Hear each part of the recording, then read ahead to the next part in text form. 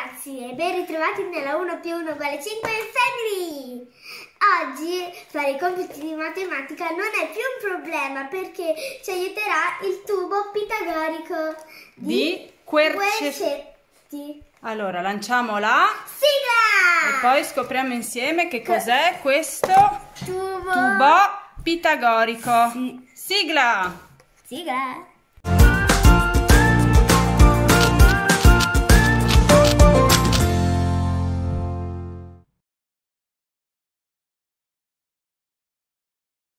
Allora, ecco tubo. Sì. Si possono fare sia moltiplicazioni e sia divisioni. Per esempio, 1 per 1 uguale 1. Poi prova a girare. Questa 10 per 1 uguale 10. Se tu giri il blu però qui viene la T e ha tutti i questa, numeri. qui c'è tutta la tabellina. Gira ancora una volta.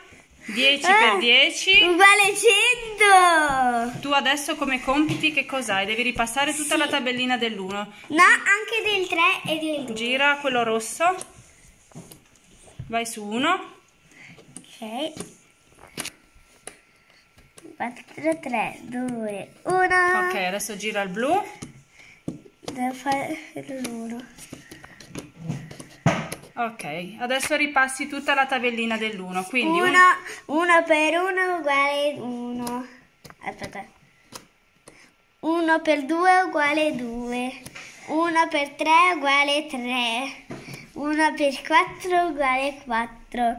1 per 5 uguale 5. 1 per 6 uguale 6. 1 per 7 uguale 7.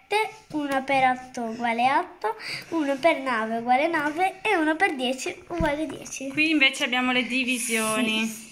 10 diviso 10 uguale 1. È bellissimo questo cubo. Adesso si gira. 20 diviso 10. Aspetta, bisogna girare fino a... ecco. 2 per 1, 2. Sei tornata sulle moltiplicazioni? Sì, bisogna fare così. Poi 2 per 2 uguale 4, 2 per 3 uguale 6.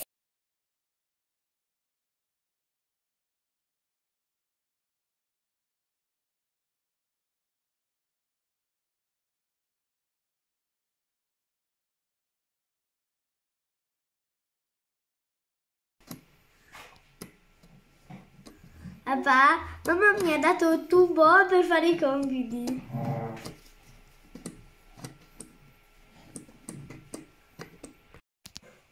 Imparare le tabelline con tubo è un gioco da ragazzi. Ti piace? Sì! È facilissimo per fare i compiti. L'importante è ripetere sempre l'operazione così intanto si memorizza. E le potete fare fino alla tabellina del 10. Fino alla tabellina del 10. E anche le divisioni fino al 10. Anche le divisioni. Tu adesso vai avanti a fare i compiti. Sì, con questo. Con tubo. Noi lasciamo tutte le informazioni su tubo nel box in descrizione.